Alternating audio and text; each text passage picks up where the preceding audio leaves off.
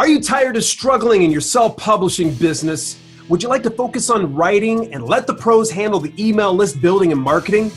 Then I just may have the solution for you in today's self-publishing expert guest, Jonny Andrews. Stay tuned.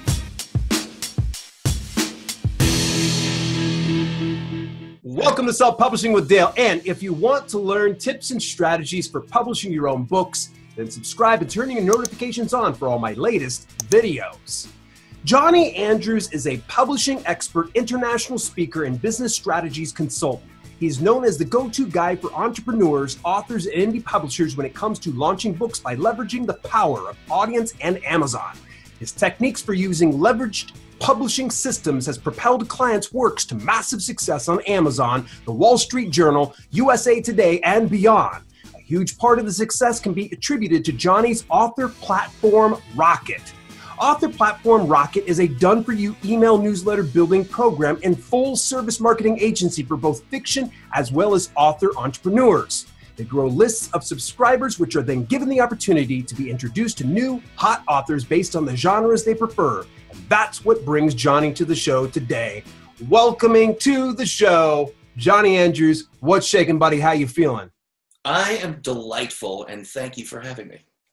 Awesome. Hey, dude, I can already tell we're hitting it off really well. It's almost like our mutual friend, Kevin Tumlinson, and I swear to you, it was like since the word go, you and I really hit it off just in the same way I did with Kevin. And that's kind of crazy. I don't know if it was the same for you. Well, it really was, because you know what? Kevin's sort of like like an entrepreneurial version of Tinder. I've always felt like you just swipe the right way. You know, if Kevin comes, it's like, oh, absolutely. Let's date. It'll be fun. That is awesome. I knew you said it was going to be epic today, and already people have missed out on a lot of the content that we were even discussing just before we got here. So if you feel like you're repeating yourself, go for it. I'm okay hearing it again because some of this stuff was already just mind-blowing. So I just kind of want to jump right into things because a lot of people can just really literally just Google the name Jonny Andrews, no H, Jonny Andrews, and you can find a wealth of great podcasts, interviews, and videos. And I'm telling you, I just want to jump into the things that I think some people haven't asked you yet. So you ready for this, man? Punch it, Chewy. Let's do it. Excellent. Chewy, yes. In 2004, you were doing internet marketing and had built upwards of 250 different sites. Why did you transition from internet marketing into self-publishing in 2006, especially since this was the pre-Kindle era? Well, honestly, there's not much of a difference. You know, that was kind of the thing is that, and I had been technically self-publishing. The entire internet marketing thing is essentially self-publishing, especially back in those days. Yeah. That was like Wild West kind of stuff. Like we were like, that was the birth of AdWords, birth of like Facebook. I mean, it was all like, holy crap, what do we have in our hands? And so, I mean, there was just lunacy running amok. And so that was pretty much everybody kind of cutting their teeth on all of these new marketing strategies and techniques and coming out with products and things like that. So back in the beginning, you know, I just had a bunch of different businesses that I was experimenting with and trying and whatnot. And one of them was a technique called a microsite. And that was just sort of a mini site that did affiliate marketing somewhere. And I had, I mean, at least 250 of these really ridiculous things. I had a blog builder, just and some of, you know, as you might imagine, there were some of them that worked and most of them that didn't. But it was fun. It was like there was a little something on everything. You had dog training, you know, whatever it was. I had one selling commercial refrigerators in like Guadalajara. It's just what, you know, like where did this stuff even come from, sort of thing. And so and then what I did was I got into doing information products, like how-to stuff. And it started with doing maybe in the 2006 range. It was a lot of like how to do search engine optimization because I'd become very good at that under the parameters at the time. It's changed a lot. So if anybody comes across something I wrote from back then, don't do it. It's old. Don't do it. Delete it immediately. You won't even like it. It'll hurt you. But because the internet just changes. But right. I was publishing this stuff, and it was, you know, PDFs and videos and all these different kinds of things. And Kindle wasn't even a thing at that time. And so it was really, you know, the Kindle came out and it was, you know, at the tail end of I think it was like tail end of 2007. Yeah. And so roughly in the 2008, I was like, oh, this is interesting. And I you know, got an assistant and I said, hey, you know, let's do this. and published upwards of 300 some odd books over the course of time. I actually hired someone, forgot that I did it, and she just went. Like, it was 2000. Man, I haven't even thought about this in forever. But it was way later when I looked at it. I'm like, oh, maybe I should check this thing out. And all these books had been published. I'm like, oh, and it was at the time Amazon didn't care. You know, it was there were people selling these things like how to make money on Kindle, that kind of stuff. Like, if you publish, man, it's like bags of money are going to be delivered by fat gorillas in diapers dropping out of the ceiling. I was like, I want money from fat gorillas in diapers. And so obviously I hired someone to bring in the fat gorillas, and it failed miserably. I think over the course of that entire time, my best month was like $3, maybe. I was like, what is that? I was averaging about a 16th of a cent per book, you know, kind of thing, because it was hammered garbage. Oh. Yeah, and so and I hadn't really thought about it. I was like, oh, wow. So I just spent all this time like unpublishing this stuff. And it wasn't her fault. It was just, I just had, you know, no direction. I was running a completely different business at the time. And then I sat there and I'm like, you know what, it could be fun. Let's really get into this and see what can happen. And I wrote this book called How to Finally Live Debt-Free and Wealthy. It was like this personal finance thing that talked about my journey from being homeless to, you know, running a pretty successful business. And, you know, the steps along the way. It was horribly written. I mean, I did not get an editor at all. And it was still okay. This is the last minute where this was okay. And it's probably my fault that this is no longer okay. But I published the book and I was like, okay, let's go. And I had these big email lists and stuff like that. I just literally blasted it, and it became the featured book on Amazon. And so I developed all these little marketing techniques, including techniques to get, you know, reviews and all these different kinds of things. And within a couple of months, I had 450 reviews on the book. It sold thousands of copies. And in general, everyone's comment was, this is actually really good info. He is maybe kind of be better off if he learned how to use a comma. You know, that kind of thing. That was literally it. It was interesting. And so I was like, okay, well, that was fun. But I've been doing that before. So I'm like, I kind of want a bigger challenge. So in 2011, you like the radio voice? There you go. Yeah, so that was awesome. And you even did the snapback with that too as well. And in 2011, something happened that would change everything. What I did was I was sitting at my kitchen table and doing some research, and I was playing with Facebook marketing, and I'd been doing that since like 2008. I'm like, this is going to be fun. Let's create a site around paranormal romance. And I built I Love Vampire Novels, which is now based, I think it's like either the biggest or at least one of the biggest paranormal romance hubs in the world. So it reaches, you know, it used to reach like 301 million people a week. And then Facebook decided that organic search was silly. We don't let people see what you do.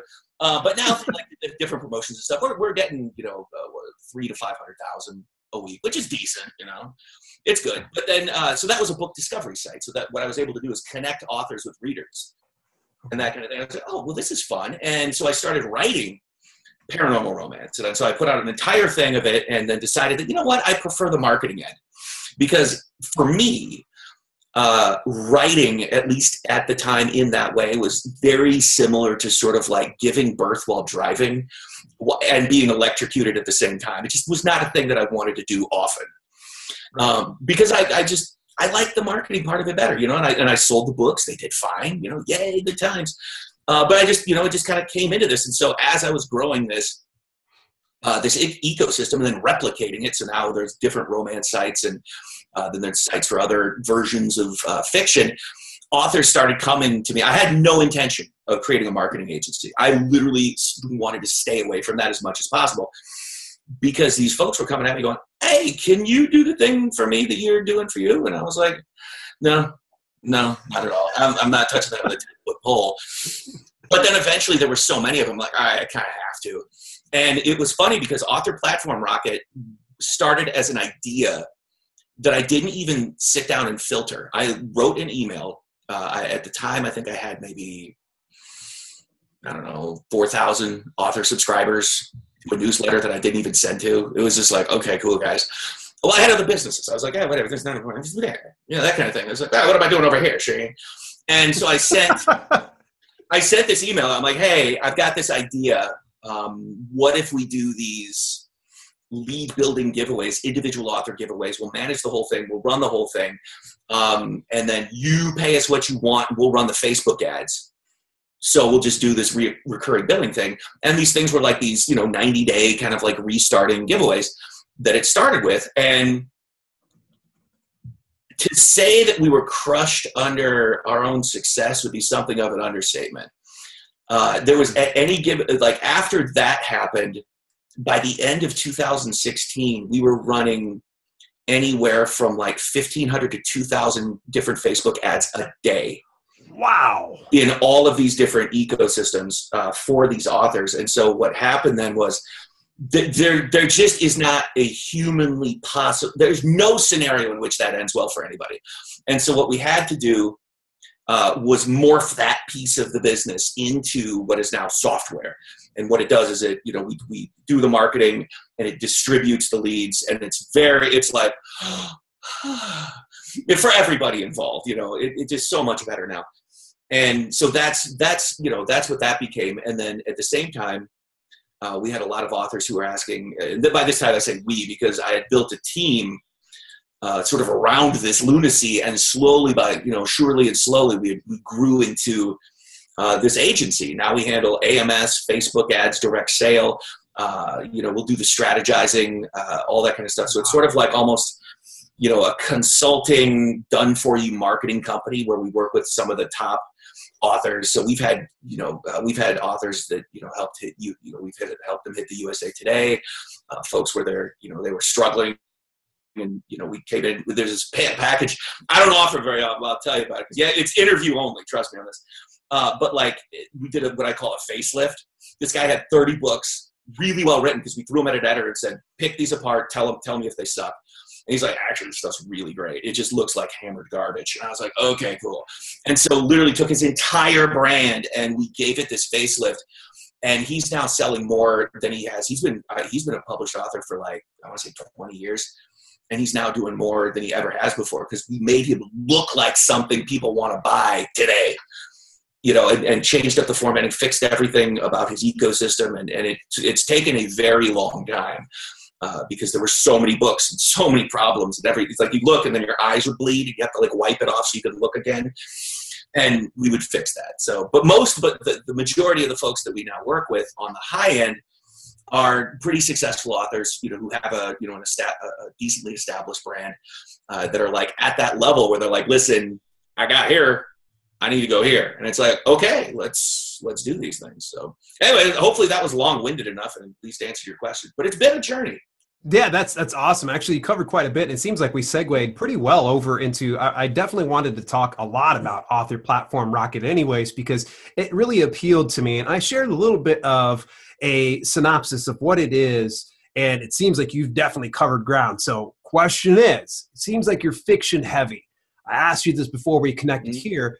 Is nonfiction in the works, and how soon can we anticipate something like that? Yeah, actually it is. There's been first of all, it started off the exact same way. The same problem is I got a lot of emails from people, and also folks that, I knew back in the day in the entrepreneurial circuits and stuff like that were like, hey, can we? Now the big problem was that, and in fact I had a call today with one of those clients that we're taking very quietly on the back end. And the problem is, okay, I want to do a book. I want to use that book for lead generation and to promote back-end sales. But the problem is they don't have typically any idea of, I guess the best way to say this would be to weaponize it. Like, how do you turn this book into something that's going to manufacture the outcome that you want? And usually that begins with the very first thing, that is, who are you writing for? And so with the nonfiction piece of this, with the fiction piece, we've created a very effective system that works with the majority of authors, because I've been doing this for so long, over 16,000 authors at this point. Wow. And I've been doing this so long for so many different folks that you know what everybody needs at that point. Like, everybody needs kind of the same stuff. You need like lead generation, direct to sale, if you're Amazon exclusive, blah, blah, blah. You need back catalog work, that, massaging, and, you need media buying with the emails and stuff. It's not there's like a scope of services, that's like, boom, if you take this, you're cradle to the grave covered. Easy. Okay, now let's go over to this end. Now what we have is some deep-rooted psychology that's going to take a lot of essentially coaching. Because if normally what happens, and the fellow I was talking to today was extremely well-seasoned entrepreneur. He knows all the questions to ask, like, who are you? Who do you serve? How do you serve them? That, like, those three, if you can answer those three, you're very much on your way to doing well. What's the purpose of this book? Do you need to is this book going to pay your rent? Typically the answer is no, because they want to use it to sell something that's like $50,000 on the back end. I'm like, great, you can lose a couple bucks on the book, right? So great, here you go. But he was messing up on the who he was and who he served. He was actually writing a book, and he'd already written 100 pages of this book that were serving two diametrically opposed masters, meaning there was no direct message. Okay. So it's like, here's the problem. If you go after everyone, like, and the biggest problem is you say, who is this for? And they're like, well, it's for everyone. Everyone can benefit. I'm like, stop immediately. Don't say it again. If you go for everyone, you'll talk to nobody, because you have to enter the head in the mind of the prospect. Yep. And so that's what we did is, so his book is now going to be for entrepreneurs who have hit that level in their business where they're really struggling for both brand recognition and like growth. Cause they're like at that point where it's like, it's almost, because every now and then, I shouldn't say every now and then, it's kind of always, your business is super painful to grow this. Like I've like, with what, even with this, like I've had to like reinvent. I'm like Madonna at this point where I'm like reinventing myself constantly. Like you've got me at the point where I have like, the steel bra on right now. This is whatever that period was for her. I got my hair tight and I'm just like, Papa don't preach or whatever she was saying. I think that was the Vogue era. Was that the Vogue era? Yeah, I'm in my my Vogue era right here. And that's a standardized story for entrepreneurs, is like, you got to hit that and go. But he was going after also employees who wanted to transition into entrepreneurship. So even though the pain and suffering is basically the same thing, they're at two completely different points. And the conversations, like you have to have a conversation at the front end of this that's going to hook them. And you can't have that same conversation and try to get everybody like, hey, but you're still working for someone and you have these mindset problems. Oh, wait, you're in your business, but you have these growth problems. It doesn't work. So he's 100 pages deep. We're flushing the whole thing and starting over, because it would have been a garbage piece of work. It would have gone nowhere and wouldn't have helped a single freaking person. So this way we're going to be able to like target that, figure out how to do it. But anyway, long story short, that's what you have to do if you're like doing that. And the people we're focusing on are the personal development space, as well as like the entrepreneurial business kind of space, because I've dealt with them for years and years and years, and I feel very confident that we can help in that. Yeah. So here's a good question. This is actually off the script here. It just really starts to give me kind of question. Why is it that people have to focus on something a lot more niche down, more focused, as opposed to something that's generalized? Because I know I started my business that way, and I made a big fat $5 paycheck, I'm sure, for the month.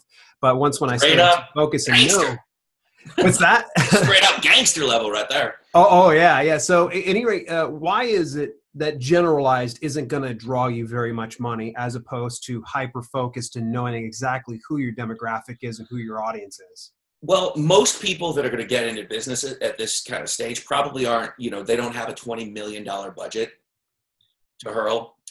So at that point, that gets, you can go general. You absolutely can. There's nothing impossible about that. Like Amazon is a generalist company. They're there to help people buy.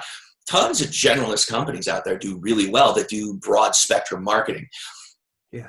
The reason you want to do that is because you're looking for what's called direct response marketing. And within that is the content market, like the stuff, that we're doing here, where we're like saying a bunch of things, but really we just want everybody to buy our stuff. So it's like we can just shut up and they'll give us money.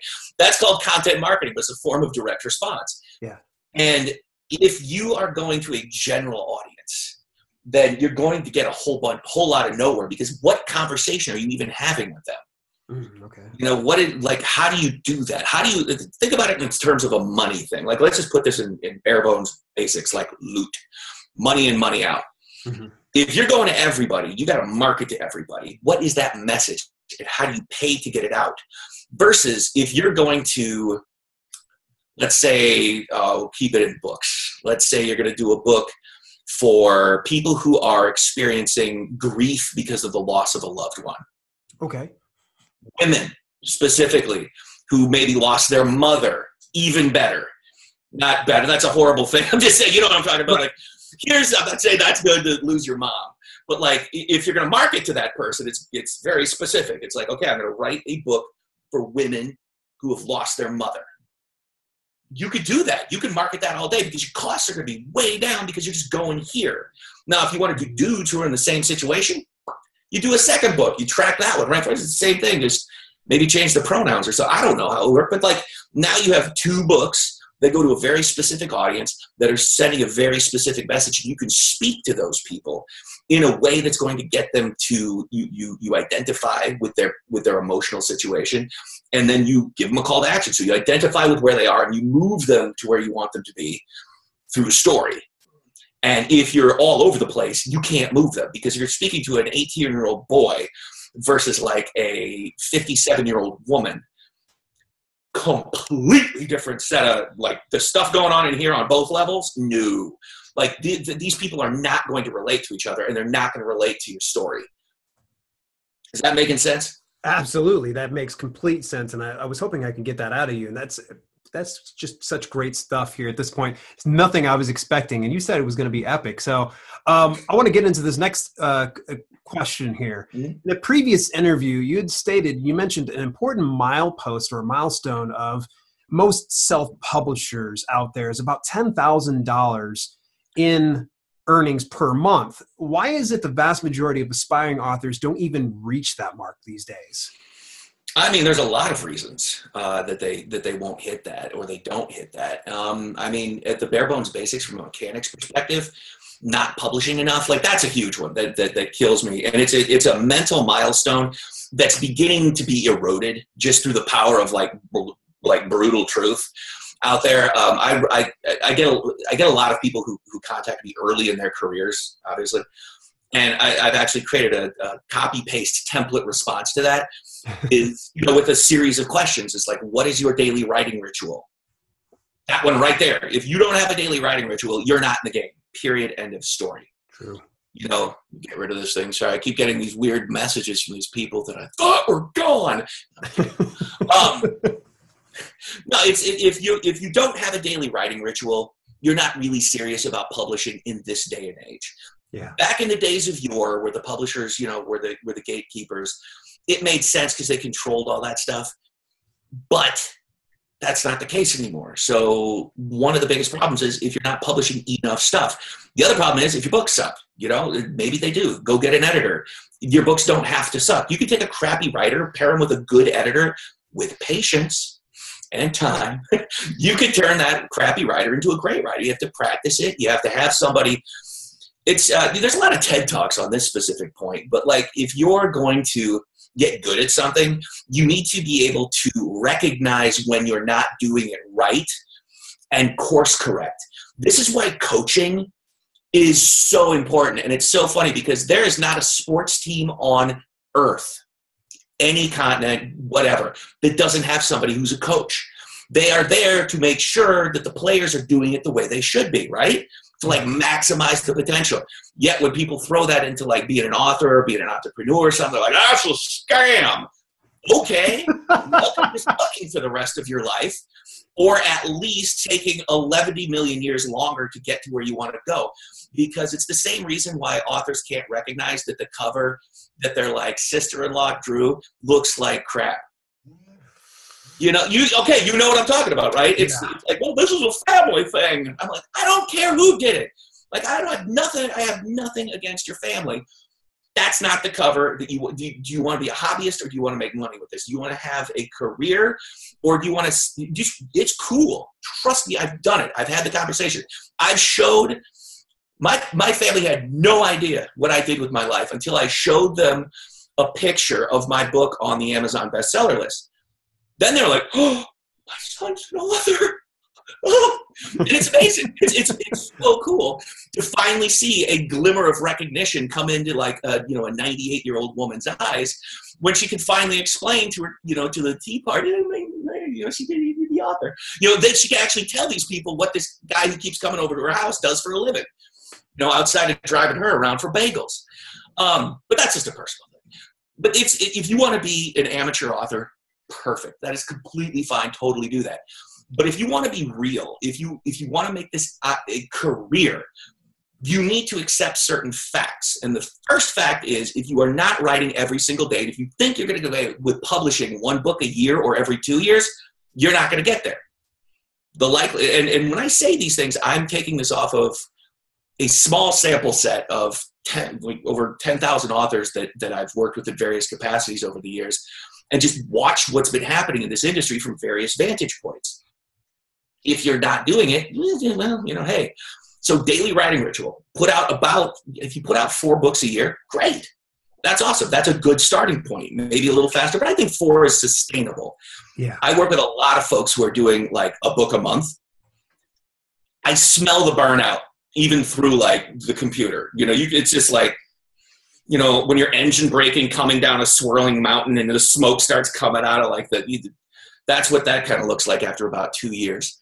So pace yourself. It's all good. But anyway, 4 books a year, daily writing ritual, and make sure that you have an email list. Like you're building that audience, you're building that subscriber base, because it's going to be the thing. It's not the thing that makes you money today. It's the thing that keeps you going for years and years and years and years and years to come. And to do that, you need certain tools. And I've had this argument with a lot of people. It's like, why do you need lead pages? Why do you need something? Why do you need this autoresponder service? I'm like, well, I don't know. Are you opening a bakery? Are you going to argue why you need an oven? It's your business. That's what you do. Don't argue about it. Just you need like your own domain name. You need a website on it. Yep. You don't need to look amazing. It's fine. You can look somewhat crappy because a lot of people don't go to the author website. That's totally cool. But within this, I recommend, let's keep it simple. Let's use something like leadpages.net.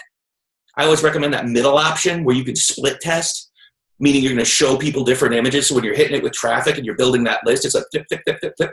And eventually one of them is going to be better than the others. To give you an example, on a guy we're working with now, I went from I want to say 9% to 40%. You can see how that might affect the cost of leads, to the cost of subscribers if you're going to be doing that. So you always have to be building your subscriber base. It is a daily thing. So it's your daily things are writing ritual and marketing ritual. If you have one book or you're working on one book, you could be building your audience. That's what you do. Engage with them, do those things.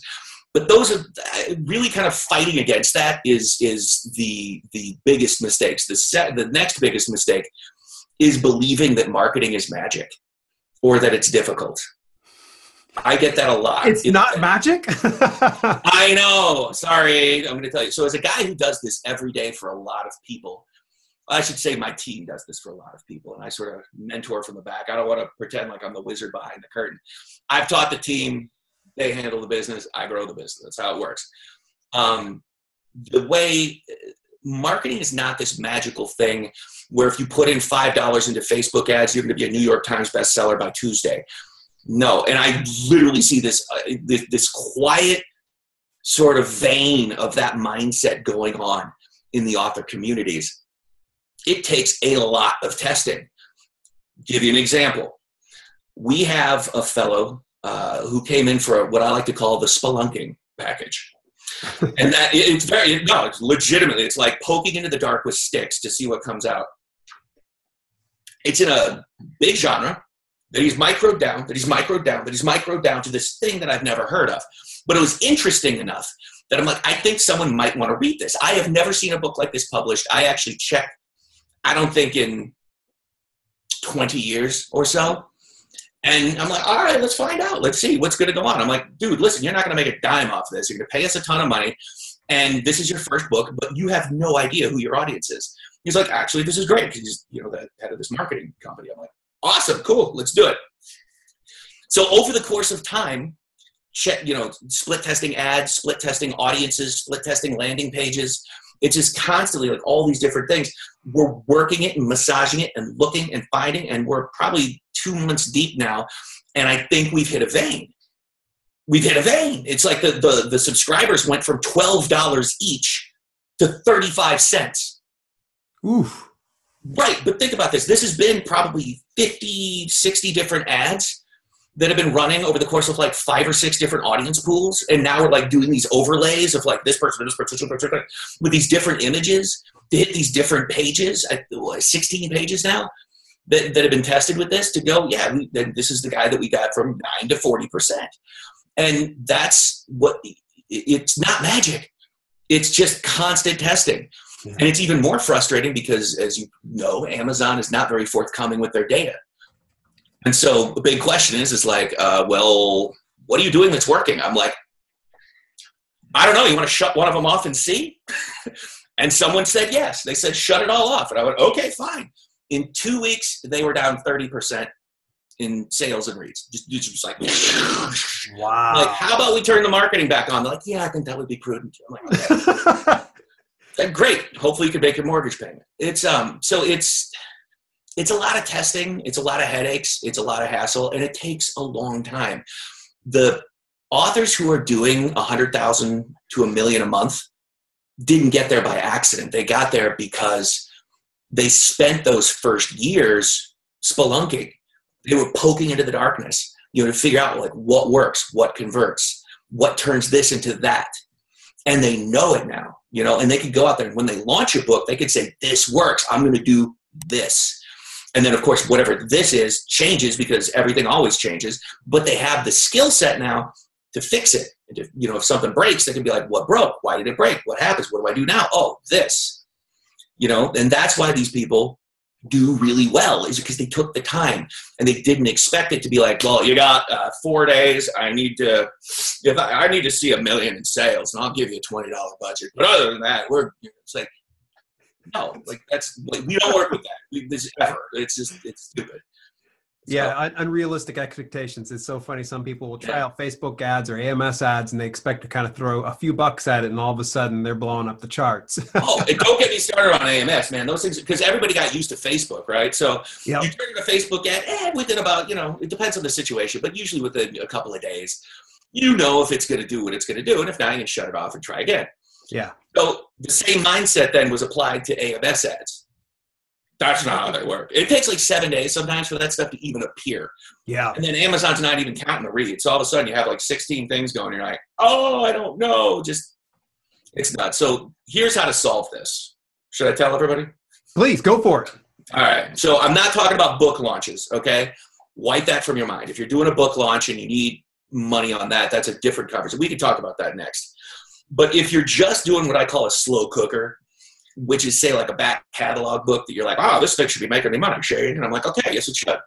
What you want to be doing is looking at 7-day ROI. Like, if you're not spending $100 a day on this thing because it's like a super earner and you're spending, say, 20 or less per day on this thing, and this is the thing that kills me every single time. Like, these authors will, like, start up an ad, look at it, oh, it doesn't work. And literally that fast. They'll turn it off the minute it's live. Give it time. It has to cook. The machines are thinking. They're learning about you and what you want. And if you shut them off early, you'll anger them. And then the gods will come and suck off your face. It's what happens is, what ends up happening is the ads, you're never going to know if that was a good one or not. So you have to give it time. I like to give, I look at a 7-day ROI. So if you're looking at an ad for like 2 days, with authors, you kind of have to do this a little bit. At least 24 hours. If your clicks are like $1.10, kill it. That's fine. That's totally understandable. But if you get it to the point where you have a reasonable click cost, and like our floor, as I like to call it, is 3% click-through rate. If you're less than that, you're doing no, stop. But once again, you got to give it some time. And so in like as we call it, the nonfiction world, you give it a little bit more because you're typically making money on the back end. But with fiction people, you look at that 7-day ROI. So let's say the ad is performing the way that it should.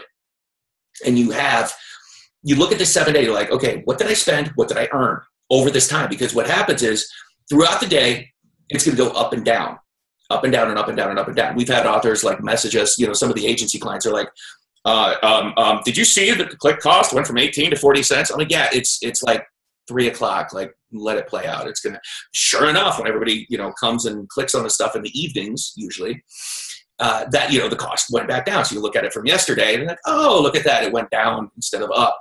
But had they been allowed, like if we've been, not put the iron fist of justice on them, they would have shut off an ad that was making them a ton of money.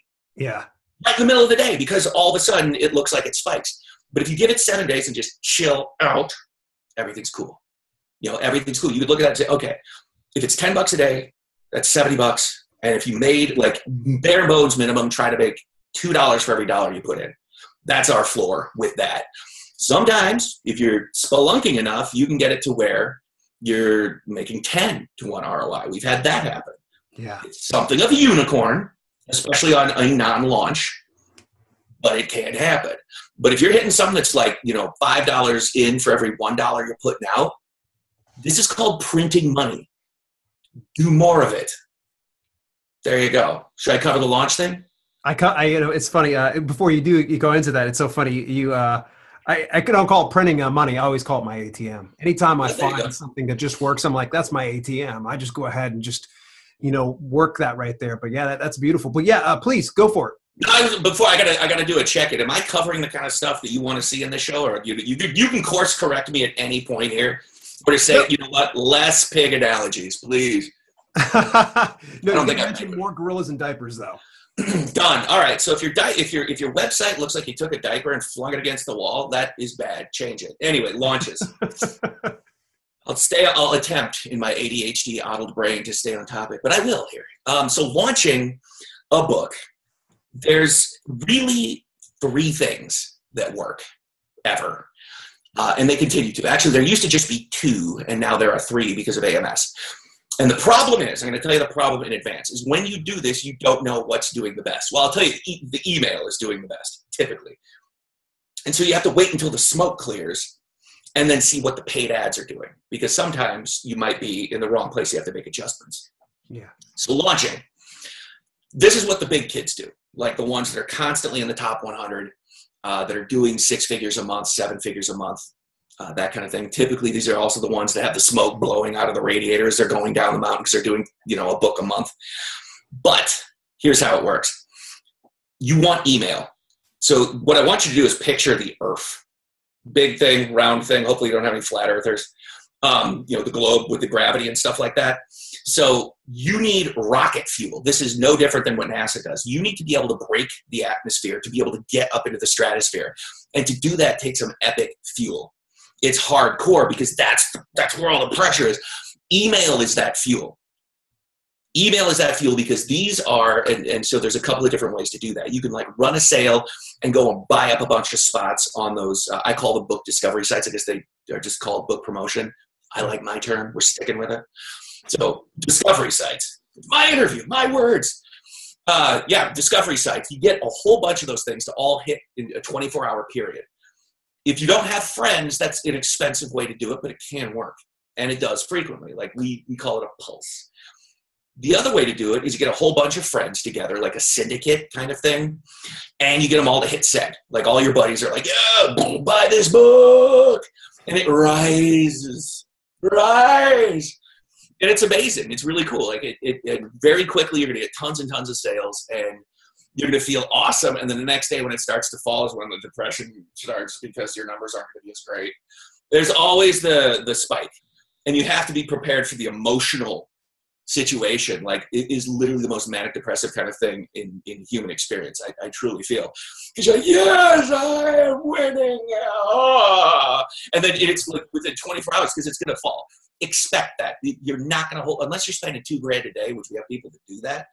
You're not going to hold it up there that long because as you get closer to number 1 in Amazon, the volume of sales that it takes to hold that position is kind of like, you ever seen a dog stick its head out of the car window? Yeah. Like that air is what's coming at you. But except in Amazon, it's like if you took that same dog and just shoved it right in the back of a jet engine. That's what it is. And so it's going to push you back after burning off your flesh. And so now you need to prop it up. I call this the buoyancy point. And you can manufacture this. It's where are you going to float on the bestseller list?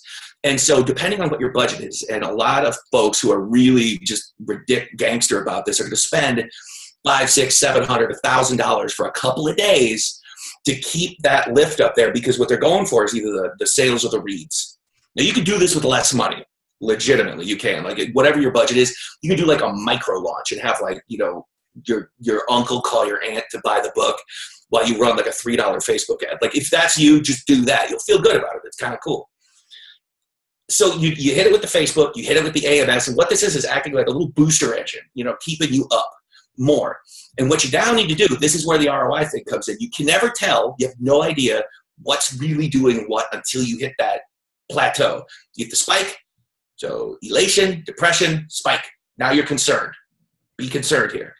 So 7 days, you're watching this every 24 hours, especially if you're spending tons of money.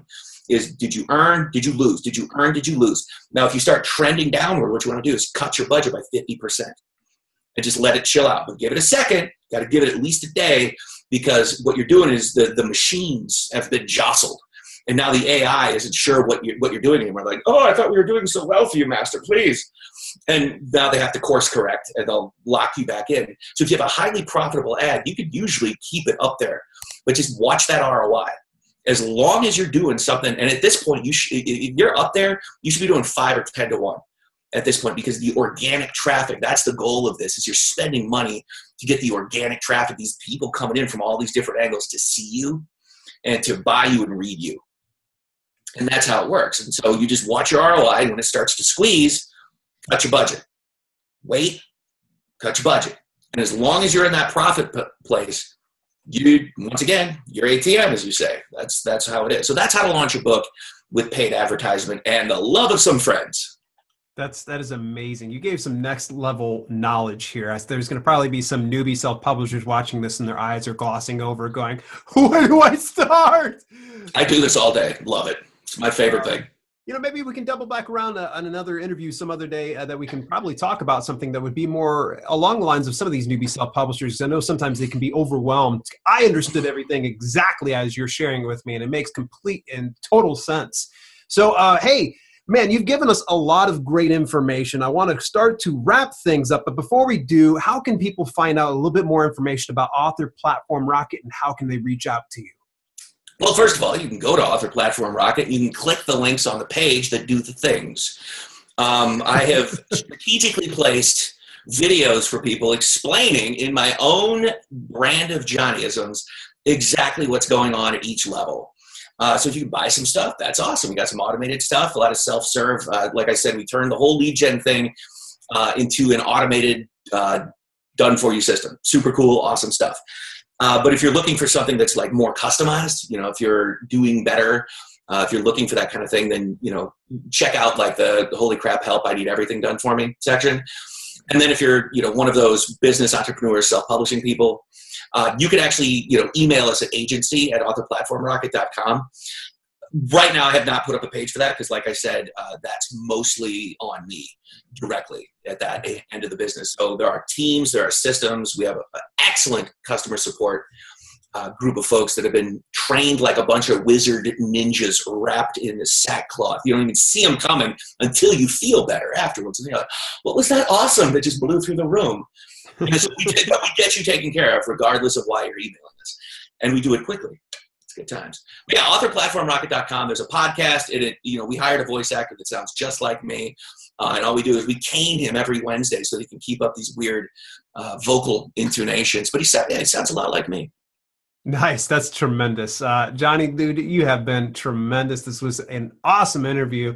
I cannot wait to actually push publish on this one. So you folks got all the information that you need to get started here. If it seems like it might be a little bit over your head, I think that what you can do is just drop your questions, comments, and concerns in the comments below, or of course, reach directly out to Jonny himself. In the meantime, and in between time, if you enjoyed this video, make sure that you share it with somebody else who's into publishing too. Till later, it's been Self-Publishing with Dale, and I'll see you soon.